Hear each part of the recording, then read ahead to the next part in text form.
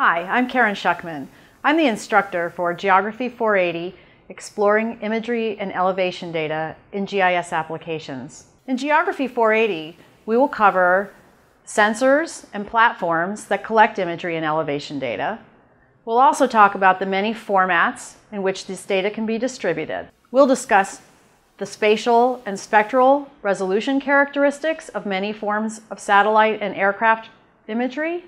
Students will also become familiar with the federal standards and guidelines that govern the reporting of accuracy for imagery and elevation data.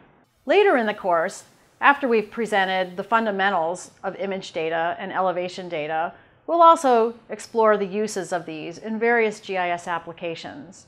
Remote sensing is one of the fastest growing areas in GIS today. I hope that students who complete this course will go on to use their skills and knowledge to emerge as leaders within their organizations.